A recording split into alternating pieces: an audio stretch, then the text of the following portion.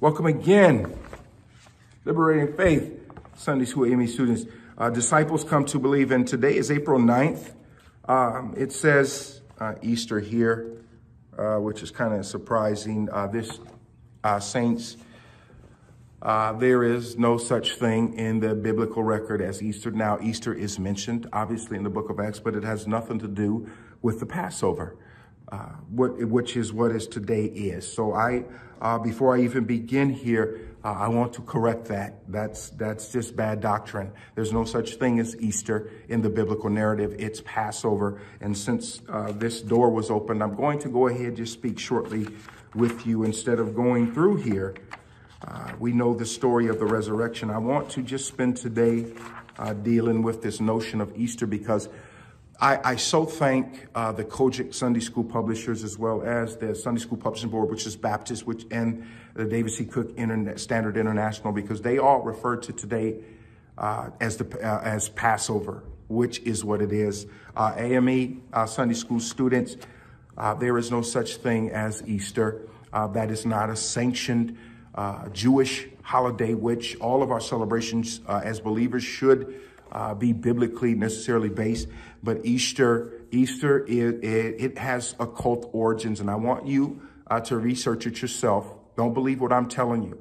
Some will tell you that Easter is just another word for Passover. No, it's not. The Bible says no lie is of the truth. What fellowship has light with darkness, right?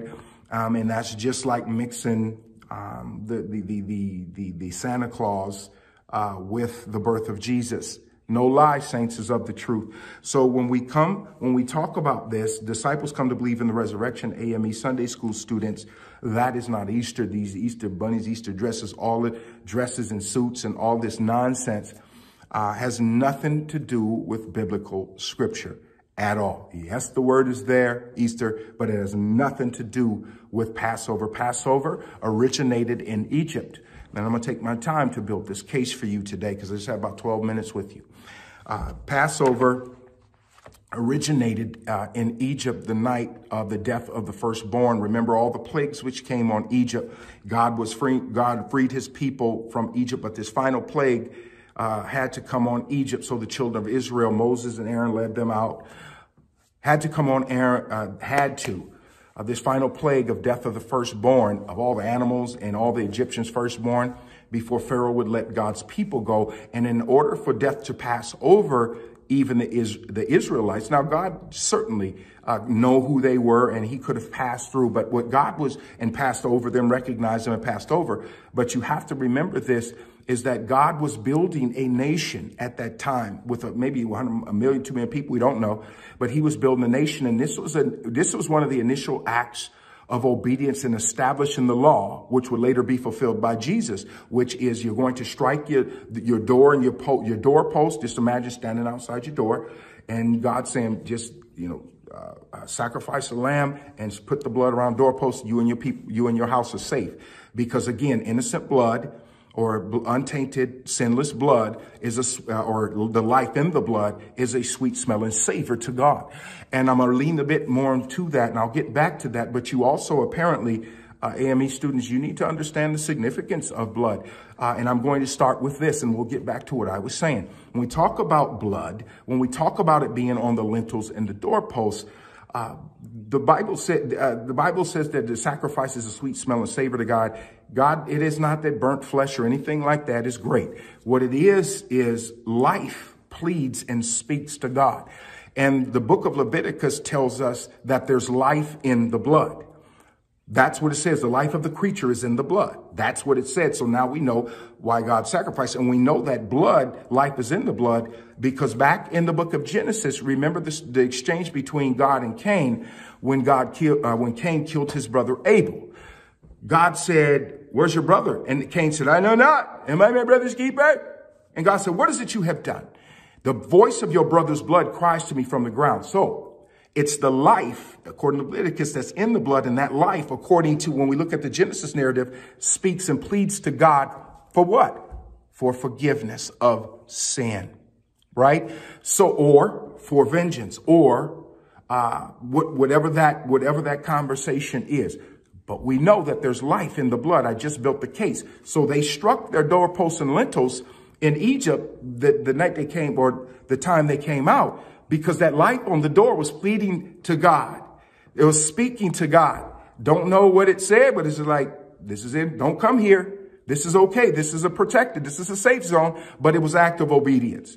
So when we lean into that, we know that in the desert, when they got out in the desert, they later on they would establish a mobile temple, which we call a tabernacle. That would later, when the Jewish people were grounded in the nation of Israel, that would later become Solomon's, the first temple that Solomon built. The tabernacle turned into the temple, and that same sort of sacrificial system was in the temple. When we fast forward in the time of Jesus, a second temple had been built. Solomon's temple had been destroyed. Israel went into captivity. When that thing was destroyed, it went into captivity, came back out. A second temple was built in Jerusalem, and that was the temple that Jesus was preaching at.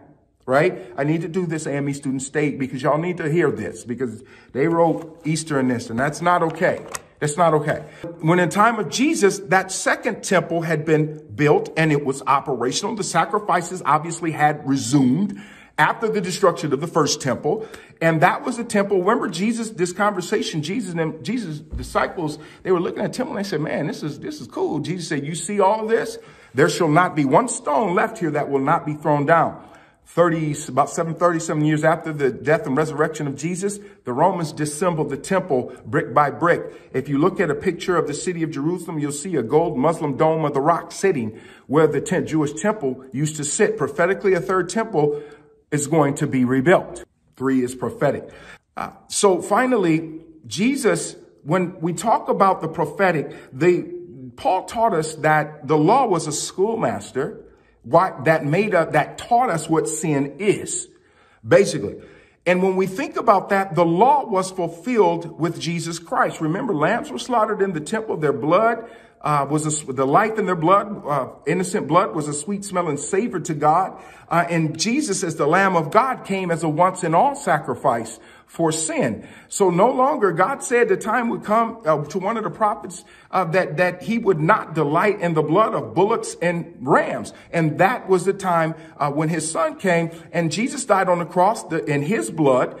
The Lamb of God, we know he's a Lamb of God because the book of Revelations explains that to us. He was sacrificed on the cross and his blood pleaded to God for us, or advocated for reconciliation and grace to God for us. Jesus's blood on that cross pleaded to God in a way his own mouth in the flesh never could. So what I'm saying today, saints, is we have to understand just the hermeneutical and the biblical historical background of things that we do.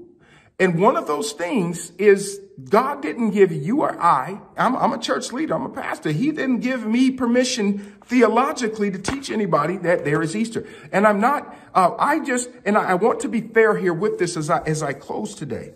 AME students, now you know that this is the Passover Sunday and not Easter. I just recently even I mentioned this to our church over the years, but I just necessarily started teaching about this myself.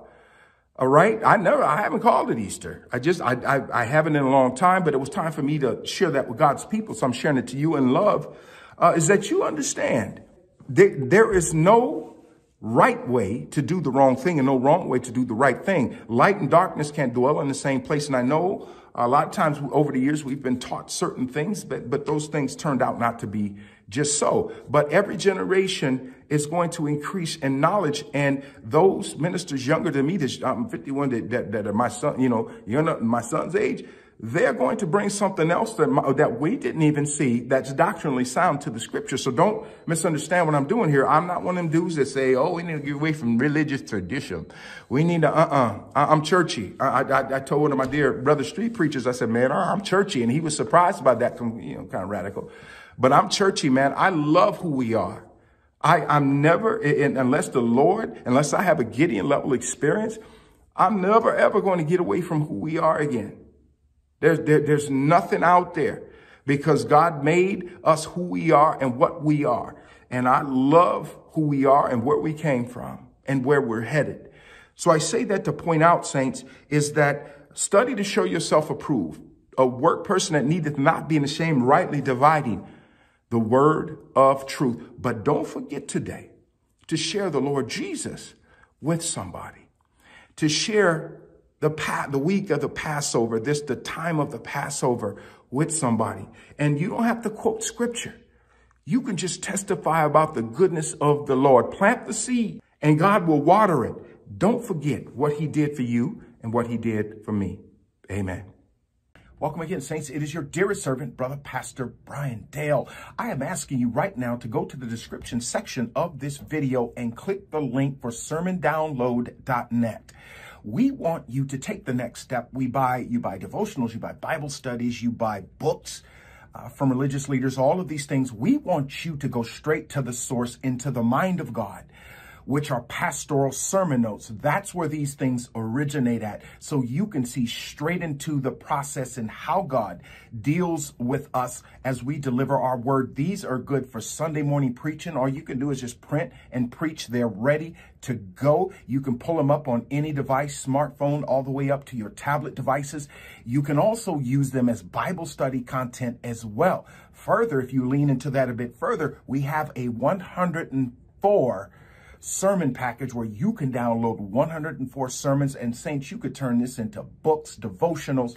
Our notes are thorough, they're doctrinal, they're theological. We want you to go to sermondownload.net by clicking in the link, the description section of this video. So be it.